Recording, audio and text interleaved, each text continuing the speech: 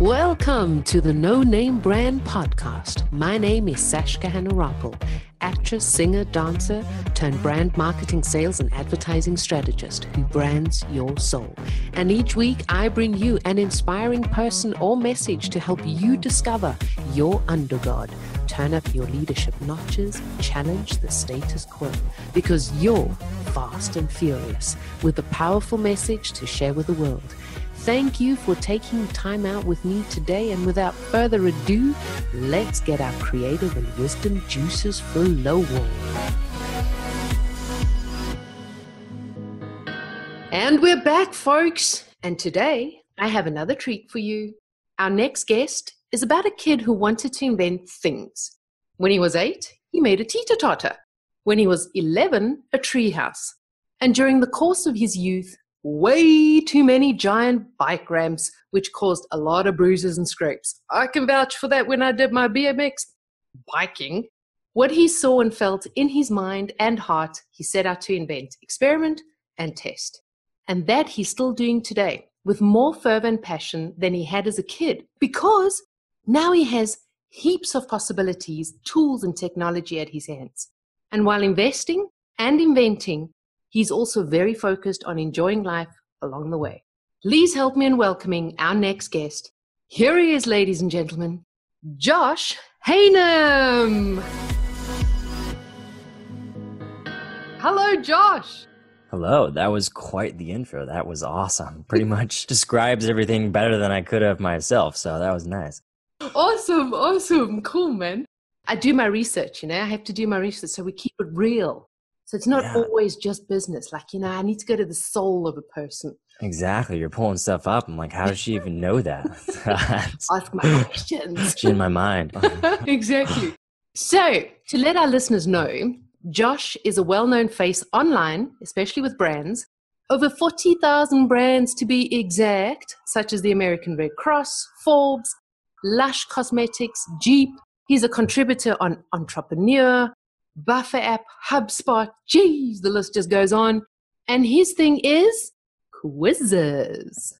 Yep, an ingenious tool that helps marketers not only have freaking fun with their marketing, but also engage with their audiences without actually being there. So let's dive right in and get to know Josh a little more, shall we? Let's do that. So first thing I want to know is, where are you in the world today? And are you visiting there or always lived there? So I am in Oakland, California, which is just across the bay from San Francisco. I live here for the last 2 years. Good question, though, on whether I live there, because I just got back from vacation in Vietnam. I was there for just over 2 weeks. And I landed last Monday, and I'm still jet lagged somehow. I'm getting older, so jet lag lasts a really long time now. It's a new thing for me.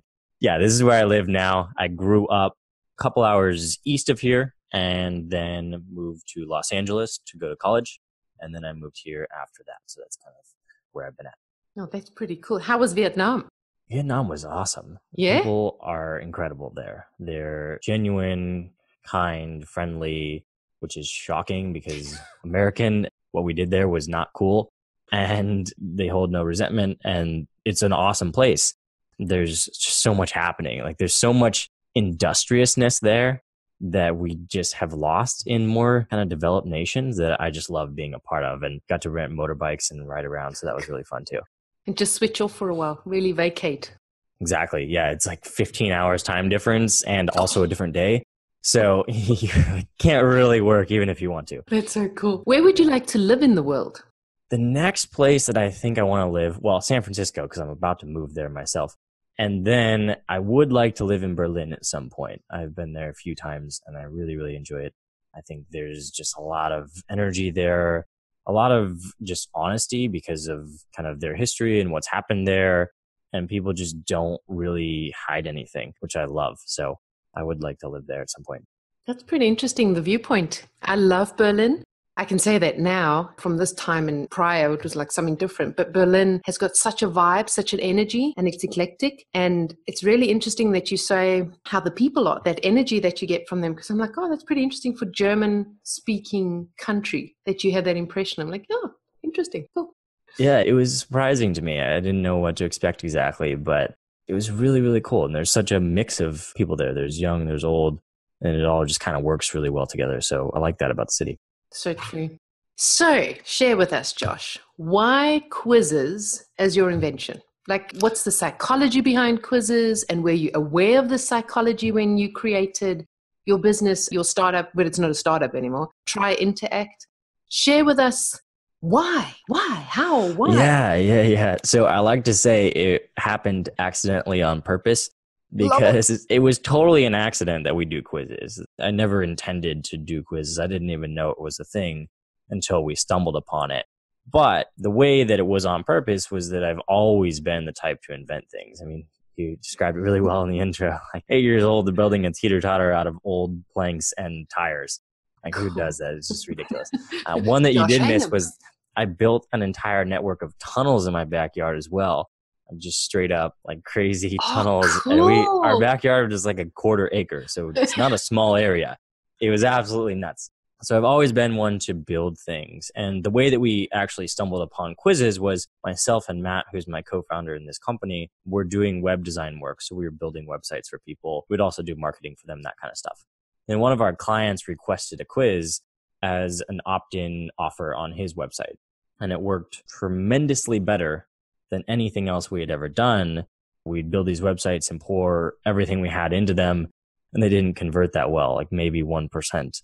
And then the quiz we put up converted at 75%. And we just thought it was ridiculous, but at the same time, it worked so well. And so we figured, why not build something that other people can use to get those same results? And nothing existed on the market. This was over 5 years ago. So this was before quizzes really came onto the mainstream.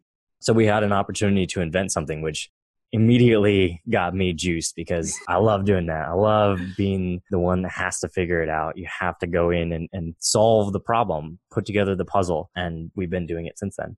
That is so cool. So this was in about 2012 that you started this. Yeah, 2012. And then we had our first version up by the middle of 2013. Wow, that's pretty fast.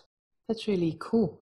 How did you invent the software? Were you coding it and doing like from scratch? I mean, you were doing websites, but were you doing websites as in hardcore developers, CSS code, or was it a whole new area? It was it was entirely new. We had no idea what we were doing. So we knew how to, we knew how to build a website. We didn't know how to build a website where other people could build stuff. We had no concept of how that even works. So the first version of our site was built in PHP, which is the most basic version of programming. It doesn't scale. Like, you can't have a lot of people using a website that is built on PHP. And we didn't even know how to do that. Like, Matt was literally on vacation in Hawaii, teaching himself how to code in PHP during our sophomore year of college.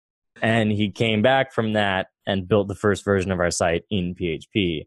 That site proceeded to break every 3 days for the first 6 months that it was up, and we had to redo it entirely. But we literally had no idea how to even build the thing and had to teach ourselves and then build it. And then it broke. And then we had to teach ourselves a new language and build that until that broke, teach ourselves. So it became a very common thing to have to learn how to do the thing and then do the thing. So now, whilst all of this was happening, so you're trying to put everything together. So between 2012, 2013, you get everything online, you're failing, you're succeeding, you're failing, succeeding. And there's heaps of customers flocking to your website, right? They're all buying it.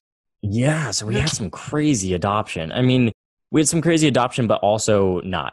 So we struggled for a long time to get our initial customers. It took over a year before anybody even tried it on their own. I sent thousands of emails. Nobody responded.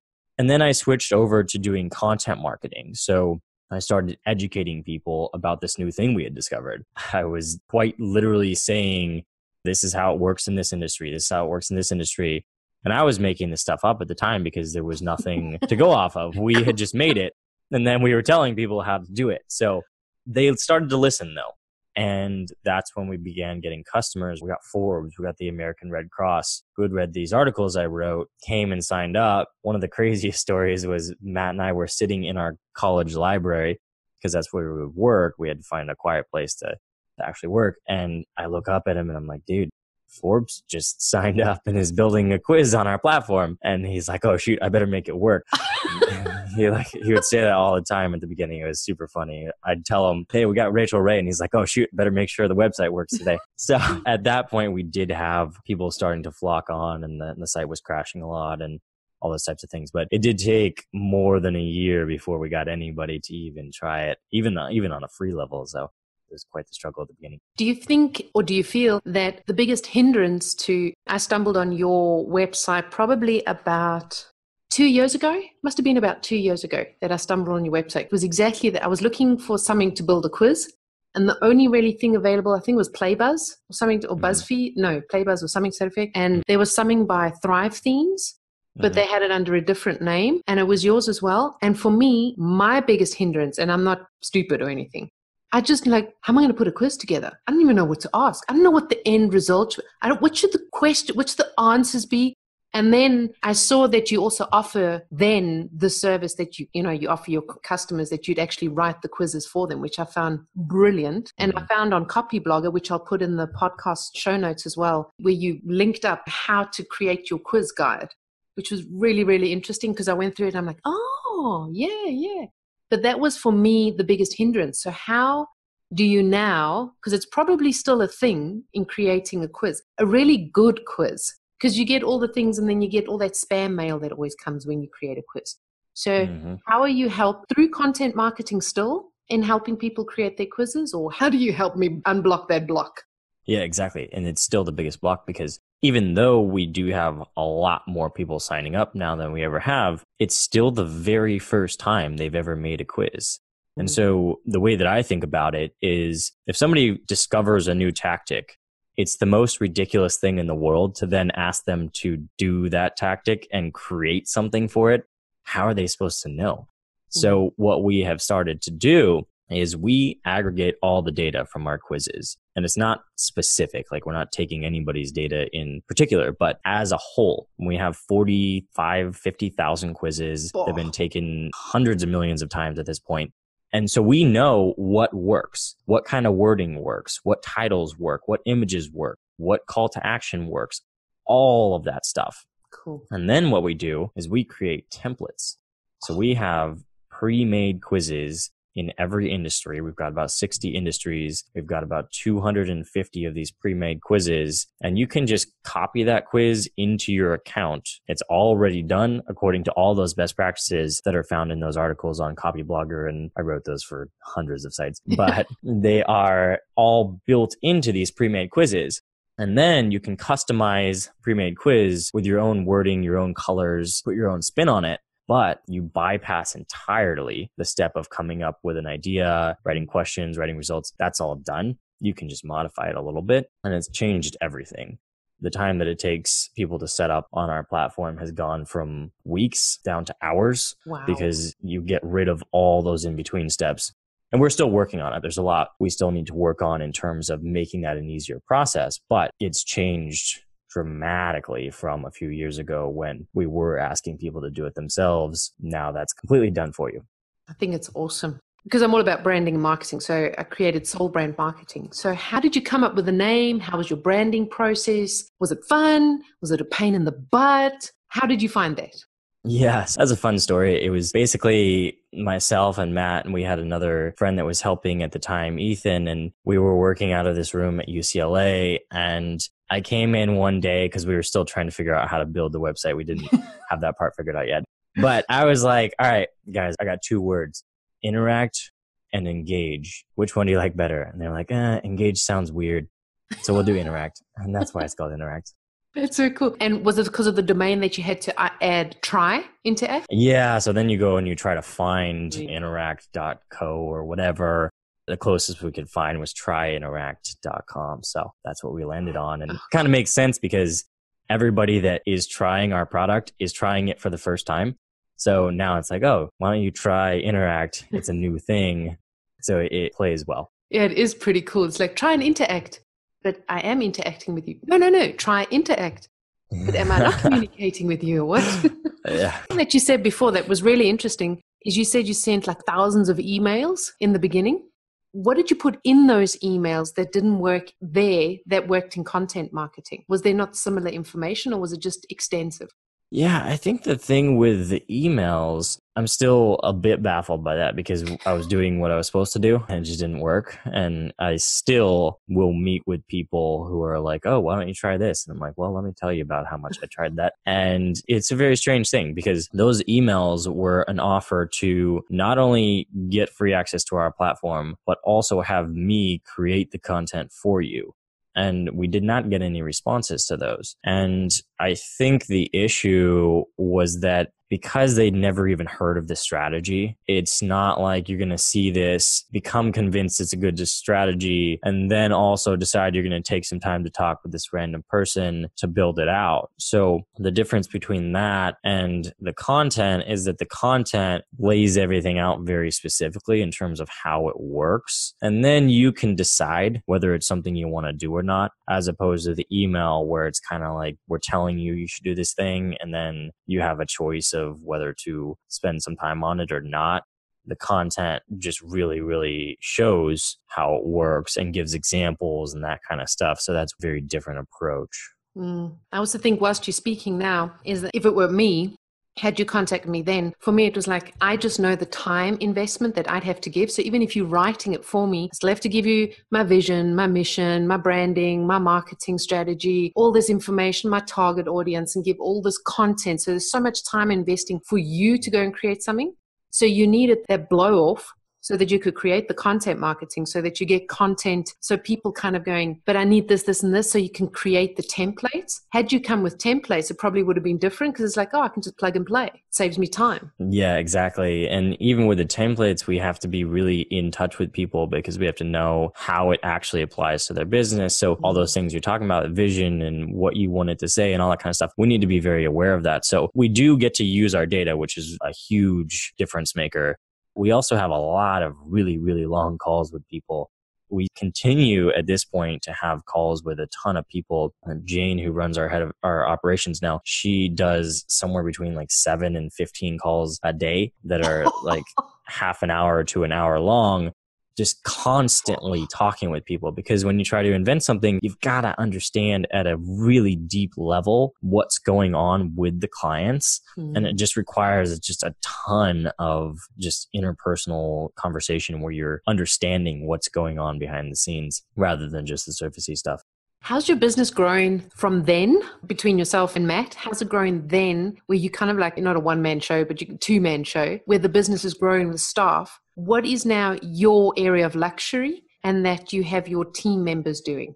Yeah, at this point, it's amazing because the team members handle all of the day-to-day operations and everything that's happening with our company. You know, like I said, I left for 2 weeks. I completely disconnected and I had 0 emails when I got back, which is incredible. And we've been really fortunate to bring on good people. So we've got Jane, who runs all of our operations, which is the entire customer lifecycle.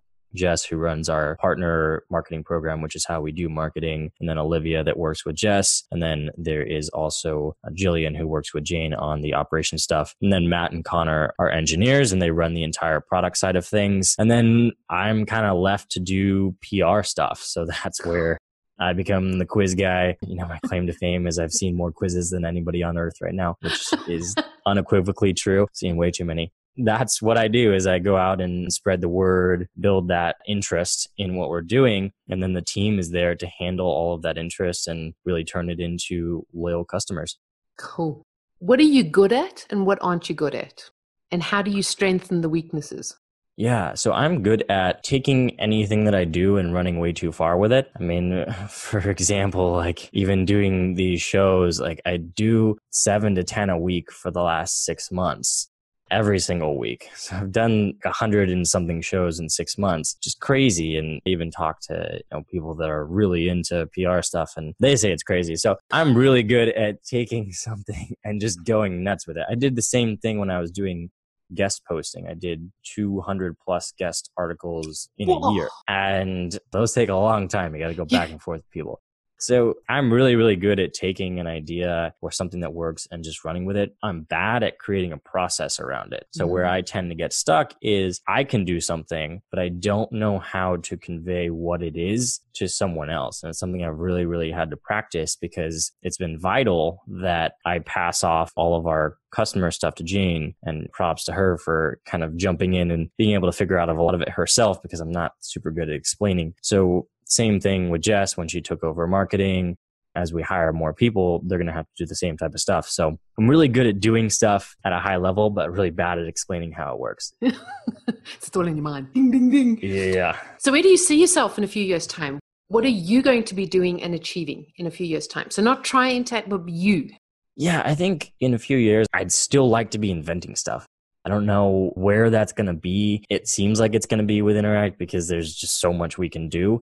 I would also like to be interfacing more in terms of being on stage. I've booked my first few events for that in a couple months, so I'm going to get into that. I mean, I love traveling. I love meeting people. I love new adventures. So that kind of plays into all of that, being able to travel around and give speeches and stuff like that, whether it's about marketing or productivity or whatever it is.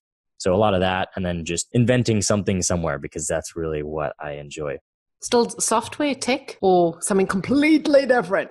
I don't know. I think it'll be in software or tech. My other passion is like fitness and health. So I want to do something in that space eventually, whether it's like some sort of healthy food or some sort of, I don't know, owning a gym would always be something that I'd like to do. So maybe something in that realm or maybe both. Who knows? That'll be pretty cool. Something like On It, pretty cool. Yeah, exactly. Oh, man. I asked you the question before, but then I didn't get back to it because when I speak to you now and I see your brand online, my mind's just going haywire, really cool things that you can do like for branding, for Try Intact. I'm like, oh my God, you can do this and this and this. Did you do the branding or did you guys just just put it out there? We're just focusing mainly on the product. That's it. Nothing else. It's been mostly product driven, product and marketing, getting the awareness out there. The branding's been somewhat of an afterthought. I mean, not entirely, obviously. It makes sense that the word interact is what you do with a quiz. You interact with the quiz. So that works out really well. And there's a lot you can kind of play with there. But in terms of our focus, it's always been product first and then marketing second. And now those are equal. So we have those equally weighted, but that's what we really, really focus on. Oh, that's cool. And has how much did you say, 100 shows this week or this month? Well, within the last few months, I've done 100 or more, yeah. And how's that paid off? Because, in marketing, there's so many different things that you can do. So you've really intensely focused on blogging or blog posts, like the content marketing online, more online than offline, because you're moving to the offline scene now with speaking and stage work, workshops or whatever. So you're more online. How's that paid off? Like, how has it impacted Intact? Yeah, so we've been doing a lot of shows and PR stuff. We've also been really pouring into an influencer marketing program, which Jess is running. And we've started both of those initiatives this year. And this year, we've grown our paying customer base 300%. In 11 months, after being in business for almost 4 years, we grew 3x. So it's really, really working well. It's the same kind of stuff. It's education. It's talking through the details of everything. And it's just being in more places, though. So I think that's why it works so well. So invention, quizzes, how the future working with kids, virtual reality, how are things moving over there? Like, have you got in contact with Google X or kind of like exploring that kind of area, like how you can really go into that virtual reality type of thing? Yeah, to some extent. I mean, we've definitely talked about it, and it would make sense for that to merge with some of the stuff we're doing because it's like conversational. The next step in conversational stuff is to make that real. So who knows, maybe at some point in the next few years, we'll have virtual reality where instead of it just being a quiz, it's a person that you're talking to that's asking you questions. And as you answer them by speaking, that person is dynamically changing what they say, and that's guiding you towards a product purchase. Got like person that would be working at Nordstrom's or some outlet where you're buying clothes, but instead of it being a real person, it's a virtual person and you can even try on the clothes. I don't know. That would be cool. So stuff like that, I think, merges with kind of the way that we're going at it. So we're going at it from the data side. That's the visual side. If you put those things together, you could do some really powerful stuff. Yeah, really good. Like even shows, normally when you're on a show, you'd have to be on stage, like live, watching it. So even if you had the crowd there and you have some competition going live, and you'd have an app where you can interact, and it only comes up once the question gets asked, and people around the world like probably break the internet. But anyway. Exactly. Yeah, no, yeah, totally stuff like that. You can pull people in, get them interested. It's amazing the power that somebody's opinion has when they get to state their opinion and it gets to be compared against others. And then they get feedback based on what they say. That draws people in like no other. So somehow there's tons of stuff we can do with this, but we'll just see where it goes. Oh, that's so cool. Sure. So many questions, man. For you, I don't know about so much about Matt because he's not here. What's been the easiest and the hardest part of being an entrepreneur, and why did you choose to become one and still at it? Yeah. So I think the easiest part of it for me is the intensity of it, because I love that part. I love that you get to do so much new stuff. You're constantly put in situations where you are over your head and you don't really know exactly what to do and you have to figure it out on the fly. That part I find easy. The hard part is when you have to go back and put in place processes like I mentioned, or deal with things that may not be so fun, or the tedious parts. That kind of stuff can really drag me down, especially the logistics of it, finances, all that kind of stuff really, really pulls at me because you have so many things you have to deal with already. And then all of a sudden you're doing stuff that I consider boring with all the logistics of things. And so that part I actually find really difficult. And it's something that you don't think about too much when you're an entrepreneur.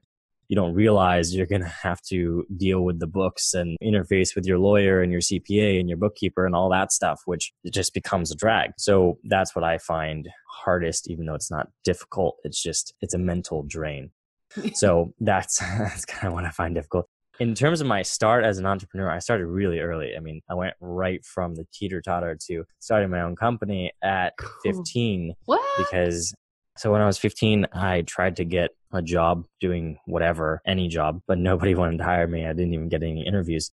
So then I invented my own job doing what I knew how to do, which was install sprinkler systems and lawns. And so that was my first company when I was 15. Cool. We went out and we pitched people on installing their lawns, acting like we were much older than we were. And we put in really low prices because we were in high school. We were 15 years old, so we didn't need to get paid that much. And it worked. So that was my first company and never had a real job since then. Who's we? That was me and my best friend Micah at the time that started that. We just made flyers. It was called MJ's Lawn Service. The flyers were terrible. It's still on his computer somewhere. It's so bad. But it works. And that was my first company. What happened to Mike? He's now like a full-time missionary. So he's in Mexico on mission. Yeah. Oh, that is so cool. Yeah. Still best friends though. So. Oh, that's the way it's got to be. Soul friends. Exactly. So we're nearing the end, and I ask all my guests 2 questions. I don't know if you've heard them, but 2 of the questions and your spin on them. So these are my 3 values, and I'd like your spin on them to fill in the gap. So creativity for you is?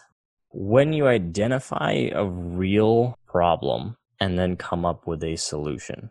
And by real, I mean something that actually affects people's lives and what you can do to change that. Impressive. I like that one. That's pretty cool. Wisdom for you is? Understanding how other people feel about things. And where they see, Passion for you is? When you don't have to set an alarm in the morning in order to wake up. Wow, cool. I love that one. We're going to quote that one. That's really cool. Awesome. How do you want to change the world or challenge the world doing what you do? I think there's a lot of perceptions in business that you kind of have to be a ruthless person in order to have success. And I would like to change that by showing that you can still show kindness and you can still be a genuine, authentic person and also at the same time see good success. Love it. Well, I'm going to be a Try Interact customer. I absolutely love this conversation. Thank you so much for being here with us and sharing just a little bit about you. That was really important because I was telling Josh just before we started the interview, or was it during? I can't remember now. Searching the internet about him, and there's so much about the quizzes, but not much about him.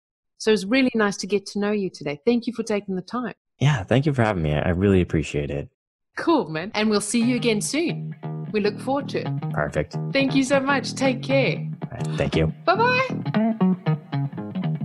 Dang, that was just supercalifragilisticexpialidocious. I enjoyed having you on board, and please do me and you a favor. Head on over to iTunes, SoundCloud, or Stitcher. Click subscribe, and a super bonus, leave your review and you stand a chance of being announced and advertised on the show. I'm always striving to ensure that your brand is uplifted and empowered. Remember, done is better than perfect. So be sure to subscribe, leave a review, and send in your feedback too. You're the absolute best. Keep rocking.